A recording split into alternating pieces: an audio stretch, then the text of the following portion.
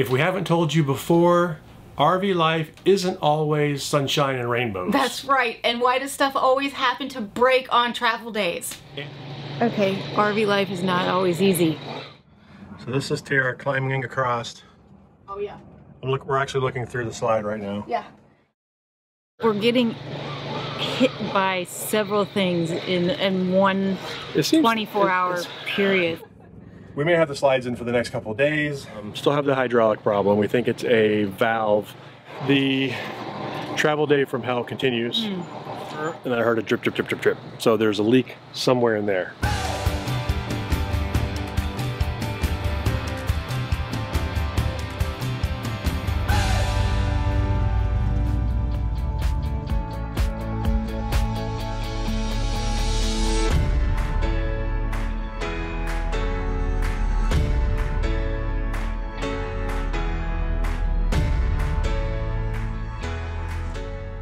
Recently, we had 2 travel days in a row to get to our next destination, and like always, we stopped at a rest area to have some lunch, and that's when problem number 1 happened. Yeah, we like to stop at rest areas and put the slide out on this side. Yeah. So we can get to the microwave, we can sit at the table, have a nice little lunch together. And we went to do that, we pushed the button for the slides, and the jacks go down. So, like you've probably seen, when we stop for lunch, we like to maybe put just the passenger side slide out so it's not interfering, but we can sit and have lunch. But when I press the button for our slides, the jacks go down. Yeah. So I was just on the phone with Grand Design. They're not sure. I'm going to do a little more troubleshooting when we get to our tonight's stopover. Yeah, we might be we might sleeping like this. Yeah, this is yet another argument for being able to get to everything. What's going on? Just What? Did you just get stung? Yeah. Bee in my shirt. Oh, I saw that guy flying around too. I'm sorry. Let me look. Let me look. That was our first clue. This might be a rough couple of days. Yeah. This makes the case for accessibility with the slides in, which was very important to us when choosing an RV. It's because we know that we prefer to use our own facilities, and we wanted to be able to get to the refrigerator and to the bedroom with the slides in. And the bathroom. Thankfully, we could do that. Yeah, so even with the slides stuck in, we weren't completely incapacitated there. Tara did have to climb across the island a couple of times to get to that side of the RV to turn on the heat and get to Daisy's food because we forgot it.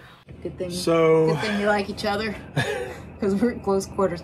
Poor guy. So I called the main number and I talked to Dwayne. Yeah, I walked through a couple troubleshooting things. We're gonna do some more, but maybe find a mobile tech where we're headed in Charleston. Yes, and they were on the phone with you for quite a while too, so they spent the time trying to troubleshoot. And I guess it's just really important for you guys to know that when we call in, they don't know who we are, they don't know that we're Grand Design ambassadors and all that. So, and it's actually good that way because it allows us to, you know, check and see how the customer service is doing too, because we always brag about it. So called them up, worked through a couple of troubleshooting things that we'll cover a little bit more later. We headed to our overnight destination, which was just an RV park off the interstate. A lot of times we'll use harvest hosts, things like that. It's convenient. Yeah, it was good. We were in a nice big cement pull-through site so I could maybe do some troubleshooting. Yeah. And that's what we did. We got there and I got Grand Design back on the line again and we did some basic troubleshooting. We're at our site and Chad's gonna give it a go. I manually leveled as close as I could. It seems like there's a problem with a solenoid that routes hydraulic, closes off the hydraulic for the front landing gear, because whenever I apply positive lifting force to any hydraulic system, whether I try right or left or rear, the front still come up. Cool. So yeah, it's great. That's where we are. This is one thing I like about things breaking. There's not a lot to like, but I enjoy the challenge, which is, you know, we've mentioned being handy with tools and troubleshooting various things when you full-time RV. And this was one of those situations where I was going to get to experiment and explore and learn about hydraulic systems. I don't like the challenge. I do, and it was actually kind of cool. But the way these things work is you've got a hydraulic pump and you've got a manifold with some switches in it down there. That's just a fancy way to say the hydraulic pump sends hydraulic fluid to this place sometimes and to this place other times. So what we figured the problem probably is a valve on our front landing gear. And the two front landing gear are tied together, meaning it goes through one jack and then to the other, which is why if you put your RV down, if you have one of these Lippert systems, you'll notice that one comes down, then the other one comes down, and they operate together but independent, if that makes sense.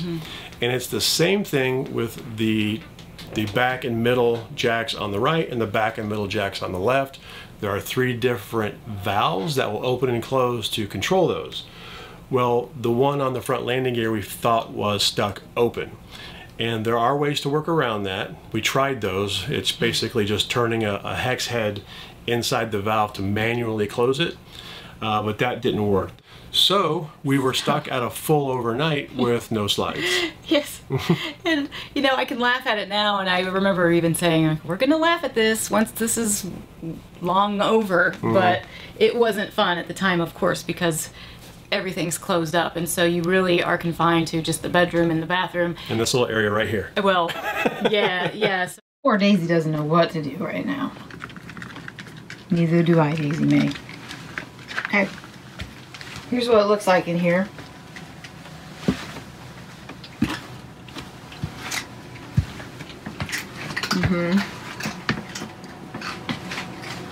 And it's a mess, and I can't get in there to clean it. Numerous times having to climb over the kitchen island trying to figure out dinner. Luckily, Chipotle delivered.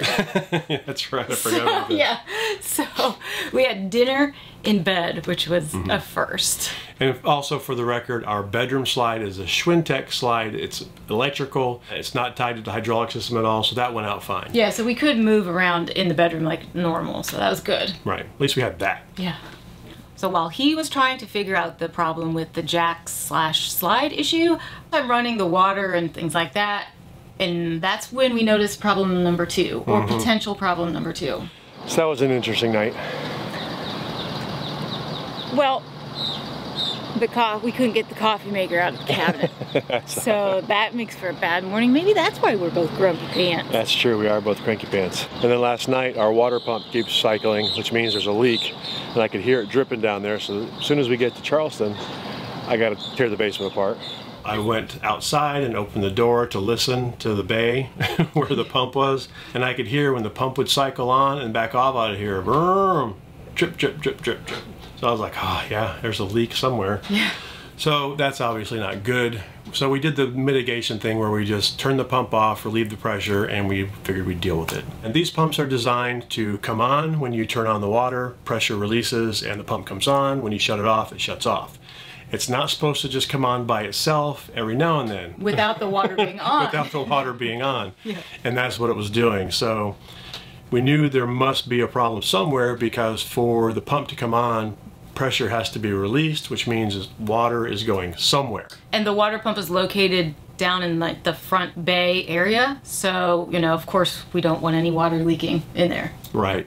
And we do have some water detection down in there from our Ring alarm system, and it wasn't picking anything up. So what we decided to do was just mitigate the problem for now and turn the pump on when we need it and turn it off when we need it. And when we turn it off, we also relieve the pressure. That way there's no pressure in the system feeding the leak wherever it may be. So we really didn't want to mess around with troubleshooting much at the overnight stop. Yeah. We figured we'll deal with it when we get to our next location. So here's my question. Do we just not even try to get the slides out for fear of messing them up and getting them stuck, and just put it back in and deal with it? Yeah. And Grand Design was pretty confident that the valve was bad, so they went ahead and sent one to our target location. At this point, we have a pretty good idea on the hydraulics, and we have no idea on the water where the leak is. We know it's somewhere down there. Yeah. And then day 2 of travel. Went pretty normal. We stopped for lunch again. Did the whole thing with the slides in again, with Tara climbing back and forth across the island again. And after our lunch break, we were driving along, and we both get notices on our phones from both our MarCELL and our Ring alarm system that power is out. We run with our inverter on to power our fridge, but the whole RV is powered, so our network systems and all that. MarCELL is a thing we use to monitor both temperature, humidity, and power for Daisy when we're not home. It communicates through cellular and tells us when there's problems. And of course our Ring alarm is powered and it tells us when the power's out. Yes. So we both got the notice at the same time, and now we're like, what now? Yeah. So we got to a rest area, we pulled over. I came in, took a look. Sure enough, the inverter was just off. Battery power was still good. And we figured, okay, got something else to troubleshoot. So that's problem number 3. Unfortunately, that meant we had to put the refrigerator back on propane, which we don't really care to do when we're traveling, but we didn't have that much further to go. Yeah, we've covered that topic before of whether or not to travel with your propane on, and we're not going to go into that. We'll put a link below to where we talk about that. We prefer to travel with our propane shut off if we can. Right. Sometimes it's not possible, like this. Yeah. We don't want to travel with the refrigerator off. Some people think it can stay cold. It can't. It can't. This morning, when we were packing up to leave, because it was a weird night, we got our slides in and we were basically on the hitch and just sitting there all night. Tara had to climb over last night over the top of the island to turn on the heat pump. So we had heat last night. This morning when we got going, it wasn't a normal situation with the slides in and being on the hitch. We were kind of just packing up and going. Totally forgot that step. Forgot to turn off the heat pump. Well, we run with our inverter on and the fridge was on. So at some point while we were driving, we both got alerts that power went out. I'm assuming what happened is the fridge was going, the heat pump kicked on, that quick surge of power because, you know, it wasn't stagger started like we would normally do, and it blew the fuse.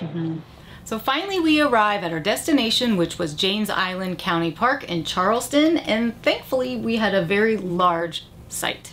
Yeah, it was a dirt site. They're all dirt sites, but it was long enough that we could be on the hitch in our site, which was good because we knew we were going to have to troubleshoot the hydraulics, which meant we were probably going to have to be on the hitch to get the jacks up and work on it. So that worked out in our favor. So first order of business was to troubleshoot power.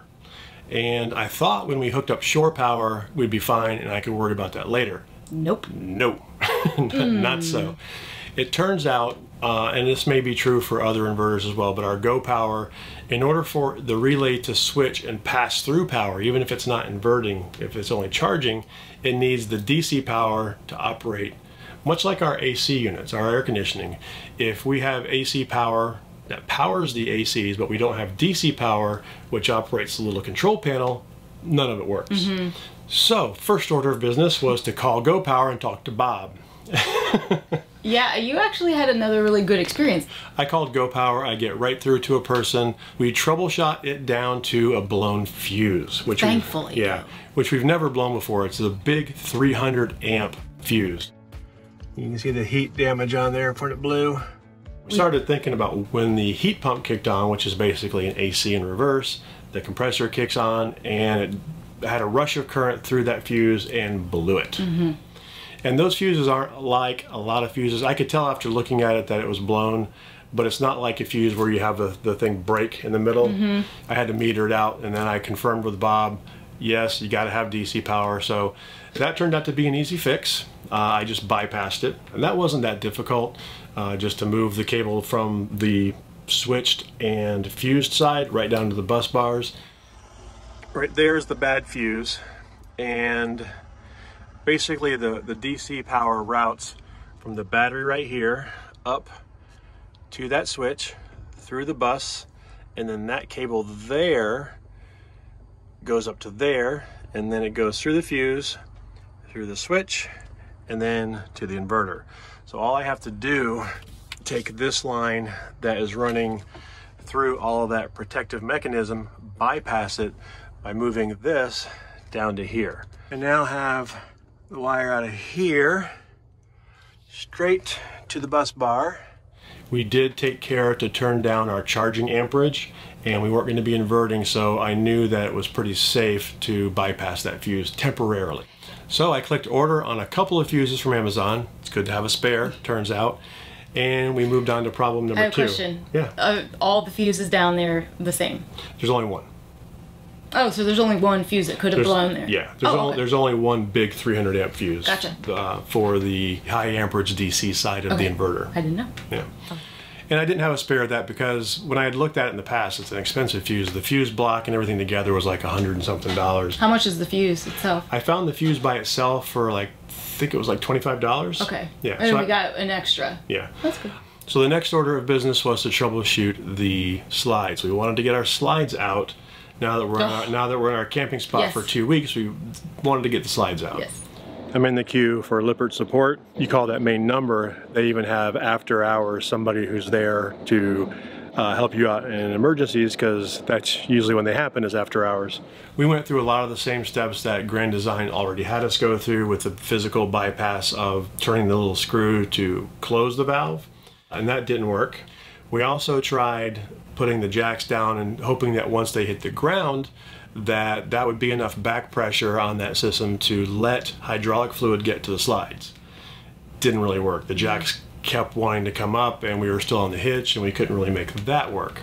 So option number 2 to get the slides out was going to be to swap the valves. Take the bad stuck open valve on the front jacks, swap it to the valve for the slides, and let it be open and open the slides up.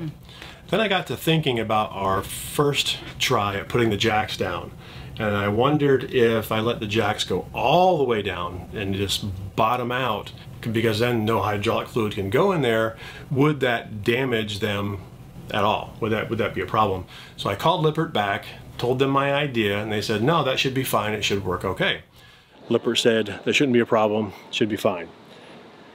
So we're going to find out. I am going to connect to the one control here, make sure I'm on the right Wi-Fi. So we got off the hitch, let the front jacks go all the way up and bottom out, and woo, the slides went out. It's working. The jacks really didn't even go up that much. Main slide is coming out. So I didn't have to do any swapping around of valves and have hydraulic fluid and stuff all over the place, which was good. I'm glad you thought of that. Yeah, so that worked well, but I couldn't figure out why this slide wouldn't go out. No, that's just... Remember? Yeah. All right, strange that only one slide came out and the other one's not. But I think that will make Tara happy tonight. Hello. Hi. Hey. You know, just this main slide came out, right? Yeah, will that be enough for tonight? If that's all we got, then that's better than nothing. Yeah, I don't know why I ran the jacks all the way out and now it's making a really bad noise. I heard it. Yeah. I mean, we can make do. I just don't know if, I mean, I can't use the oven and stuff, but. Yeah, I don't know why the, theoretically, these slides off. Oh, yeah!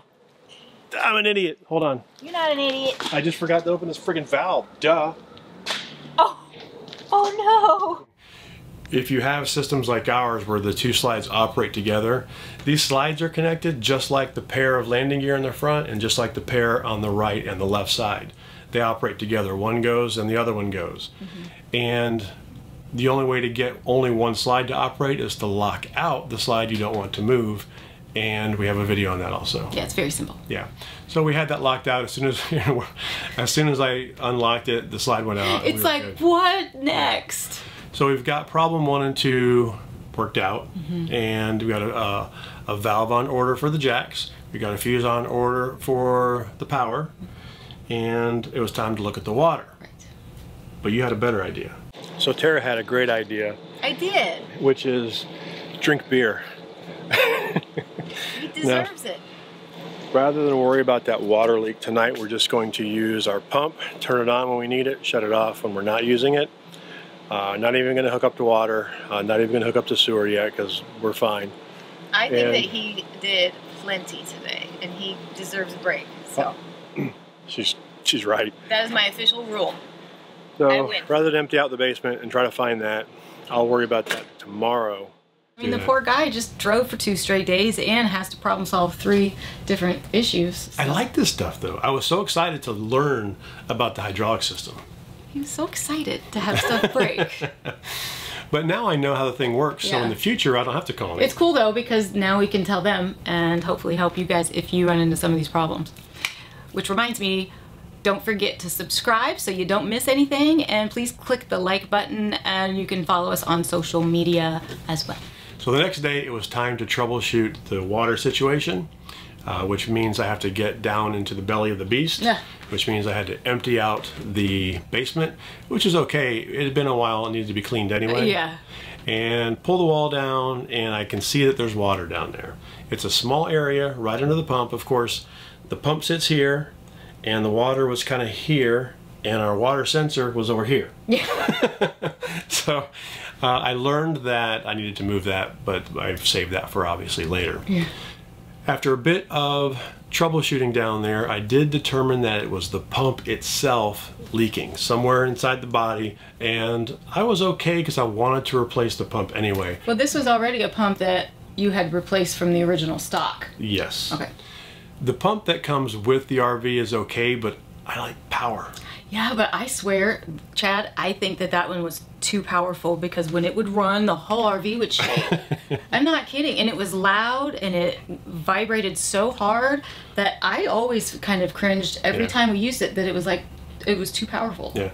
It pumped okay, but it cycled. And that's another problem with RV pumps, is sometimes you turn on the water and it gets enough, it relieves enough pressure to pump the water, but then shuts itself off, and then on, and then off, and then your water kind of pulsates. And this did not solve that. It was more powerful than our old one, but like our old one, it only had one speed, all the way on or all the way off. So I did a little bit of research, and I found a pump that was pretty expensive, it's like 200 bucks, but it is a variable pump, meaning it will only come on just enough to get the water flow, and then if you turn on another faucet, it cranks it up. If you turn that faucet off, it cranks it back down. That was the theory, at least. I liked that theory. So I ordered the pump and put one of our wash tubs that collapses. I just kind of slid that under the pump so it could catch water, and I just checked it every day or two until the new pump came in. I think you had to dump it a couple times a day. So at this point, we've got all three problems identified and bypassed. Yes. So the next day, the valve came in. Yeah, so our valve came in from Grand Design, and that was super easy. It's like, I was all worried about getting hydraulic fluid all over the place. It wasn't bad at all. I did have to pull all the jacks up though, which meant I had to hook the truck up, but that wasn't bad. What I think will happen here is I will be able to unscrew this and then pull this part off. Yeah, it's already getting loose. But yeah, this slides right off, leaving the valve. This thing came in 2 bags because you obviously don't want to get any contamination or stuff in here. So I'm going to keep this part sealed until I'm ready to put it in, because this will just go right in and then bolt on. Hopefully this doesn't spew all over the place.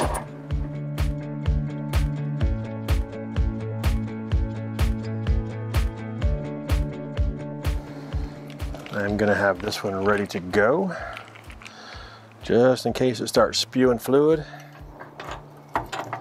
Not too bad, didn't come out too much. This is usually the part where I drip hydraulic fluid on my clothes and make Tara angry. Try not to do that this time.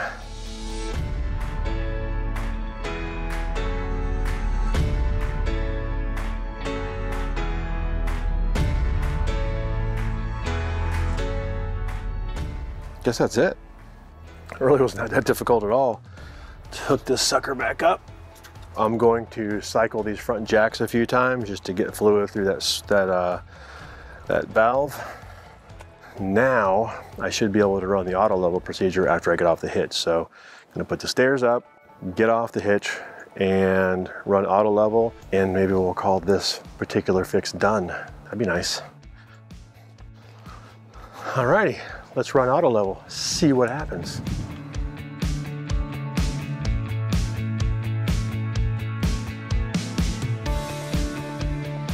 Those jacks coming down and the fronts aren't moving.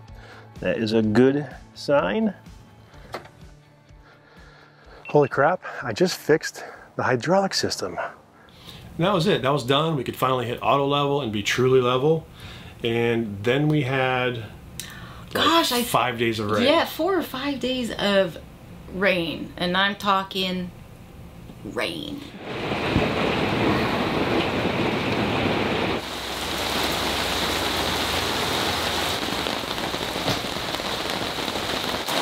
Our mat, completely underwater.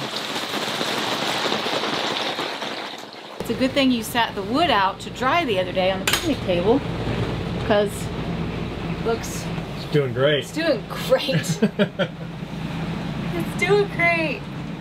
Yeah, this wasn't like, oh, I'll go outside in between when it's sprinkling and get some of these things fixed. Even if you wanted to, our whole site became flooded. And so we were in the middle of a giant puddle. Yeah, we were about to start loading the animals 2x2 into our RV. Yeah.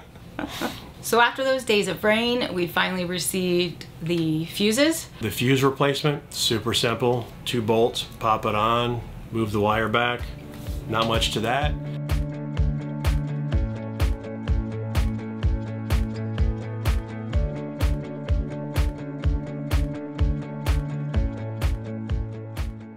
And the water pump was super easy too. The connections are all the same as the old pump. All I had to do was cut the wires, pull the old pump out, crimp the new wires, put the hoses on, and that was it. Good. So another quick RV 101 thing is it's a good idea to have some plumbing tools on hand just in case you ever have a leak. I had some PEX tools for when I replaced the pump the first time and put in the accumulator tank. And what's the accumulator tank? What does it do? So basically an accumulator tank takes some of the pressure from the pump and stores it, and that way when you go to turn on a faucet, that initial rush can come from that accumulator tank and doesn't have to wait for the pump to spin up. To replace the pump, I did not need any tools other than crimping for the wires, and that was a real simple one. And let me tell you, this pump is so awesome. Good. It's so good. It's so good. The pump ramped up just enough to pump the water, and then I went and turned on the water faucet in the bathroom, and you could hear the pump ramp it up. This thing didn't miss a beat. Yeah. They were both flowing, and I could turn them on and turn them off. Oh, it's awesome. And the showers. Oh my gosh, it's the best shower pressure. Yeah. It's like I want to use the pump every time I wash my hair. But obviously, depending on how you use it, it will pump a lot of your water very fast. Yeah. So if you're boondocking, you need to make sure you self-regulate at the faucets and not turn them on all the way. And if you're wondering about the water leak down there and what it damaged, it wasn't too bad. It seemed like what was happening was it was leaking right under the pump, and then it was seeping through the screws. A lot of the water was staying on top of the linoleum down there, but it did get into that wood a little bit, but only a small area, and none of that area is load bearing or anything. So I'm gonna secure it up down there a little bit more later, but there was really no significant damage to speak of, which is awesome. Luckily we caught it. Yeah, and I moved our Ring water sensor to where the water was. So if it does it again, we'll know immediately next time. And that's it. Those are the 3 problems that we solved. I should say that he solved. You know, we're a team. We solved together. I didn't really do it. Yeah. I just complained about it. Yeah, but you had the beer idea. I did. Well, that made up for a lot. First off, I don't know. I guess you might use this mode in maybe biking. I don't know why that's even there. We're on a direct flight path right over our RV.